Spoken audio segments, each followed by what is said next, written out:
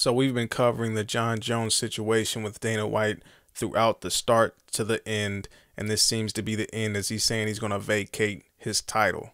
So he writes out on Twitter, hashtag ESPN Ray's verse. I don't know if that's Han or John or what.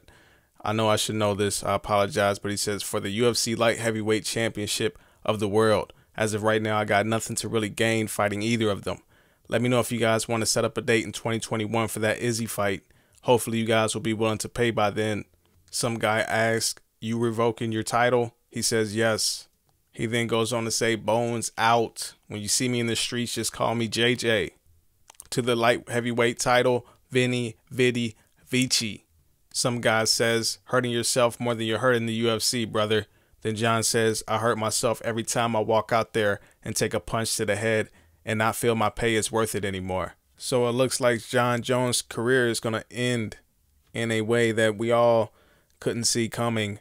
And, you know, some would think that maybe he's scared, you know, maybe the steroids have wore off and he's starting to get beat up. So now he wants to get out the game. That's going to be one theory out there. Let's just get that out the way. And then there's another theory where he's telling the truth.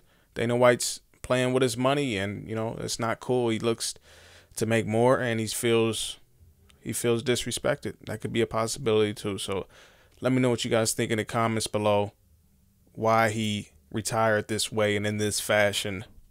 And yeah, that's going to be it for this one. Stay safe, and I'll see you guys on the next one.